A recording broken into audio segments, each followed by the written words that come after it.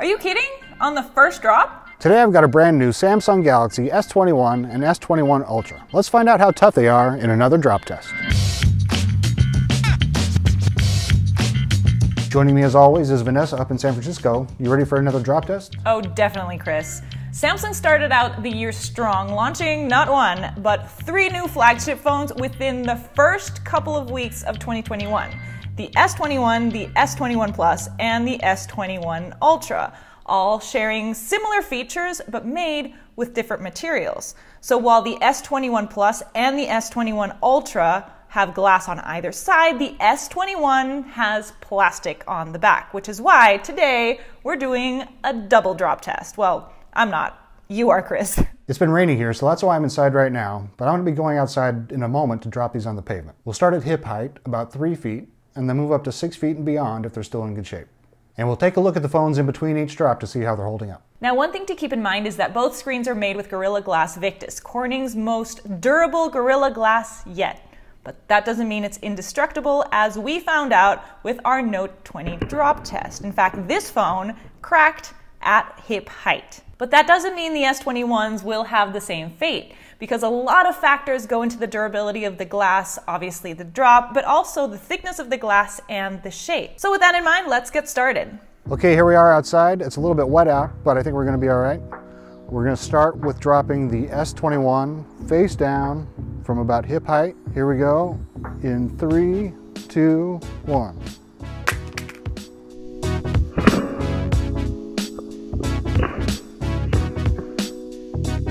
And before we take a look at that, let's drop the S21 Ultra. Same thing, hip height, face down.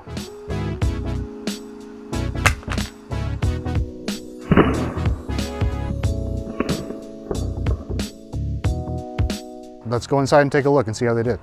First up, here's the S21. Ooh, oh man! Are you kidding? On the first drop? Nope.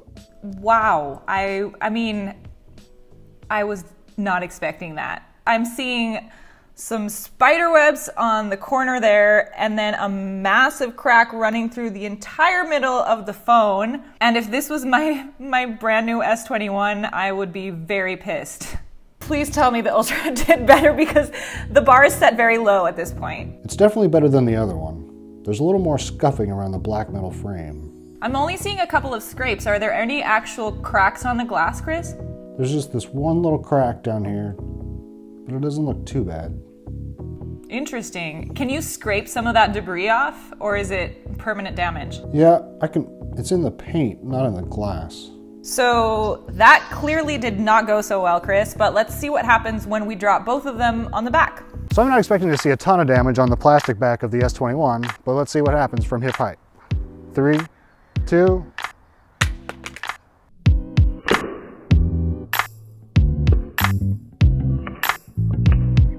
And while we're here, here's the back on the S21 Ultra.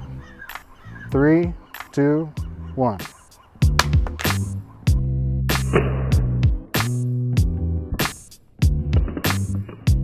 Let's go check it out. Well, no surprises, but the back is holding in there just fine. So the plastic did not break. Shocking.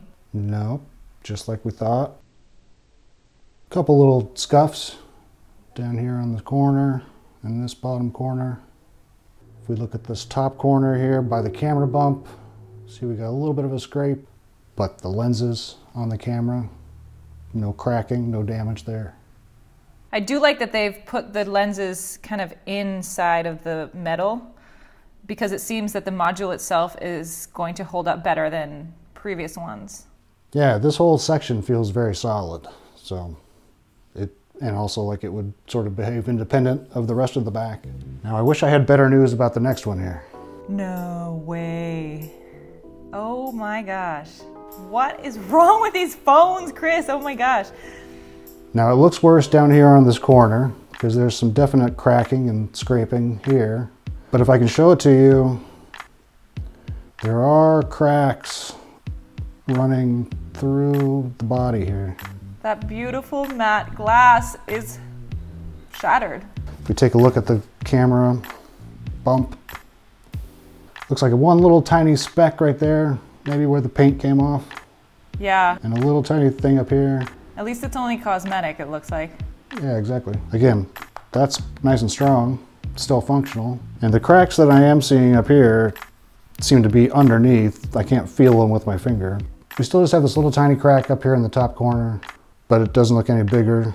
So Chris, by definition, neither one of these phones has survived the hip height drop, but I don't think we're quite ready to be done yet. The back of the S21 is in real good shape, and on the Ultra, we just have this little crack at the top of the screen. So let's take them outside, go up to 6 feet, and test those surfaces one more time.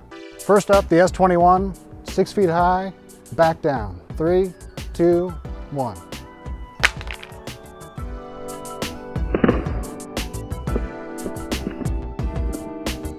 And now, the S21 Ultra, 6 feet up, face down. Oh, nice flat one.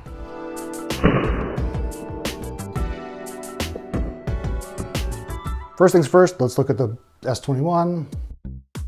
And no surprise, that back looks pretty much the same. Not too much to report. Well, this scuff up on the corner must have been where it landed first. That got a little more pronounced. But it's still just on the metal frame. Yep. Nothing creeping into the lenses. So you can go caseless with the S21 because the back won't break, but that's not gonna matter because the front, we know what happens. I give you the S21 Ultra. Oh my gosh, wow, that is quite some damage. I don't even... It's like someone shot it with a BB gun or something. Wow. So many little pock marks. The LCD is broken up here inside. And now the flashlight is stuck on. Dang, wow. I don't think in the history of our drops test, Chris, I don't think I've ever seen a screen look this bad. And that's saying a lot because we've done a lot of these drop tests and I've never been this shocked. Remember when we dropped it off the car, the hood of the car? That one, I mean, that was to be expected, right? Right. I was surprised when I picked this thing up and saw how speckled it really is. Can you detect the glass coming off? Oh yeah, for sure. Like normally I would be running my finger over it, but I can definitely feel the... Yeah, don't do that then. Splinters and things, so... Yeah, so it's... I will pass. It's not usable, basically. I mean, I don't know. If you put some plastic on top of it... No. No. There's no sugarcoating it. You have to get a screen replacement at the very least. Even the back, those cracks that we had there started to become a little more noticeable and visible. Yeah. Now, Chris, Samsung does not have the best track record when it comes to drop resistance. As we know, all you gotta do is watch our previous drop tests, which you can find on CNET, but I was expecting more from these phones. I was too, to be honest. And I gotta say, I'm a little bit bummed because, as you know, I use a lot of these phones when we shoot other videos.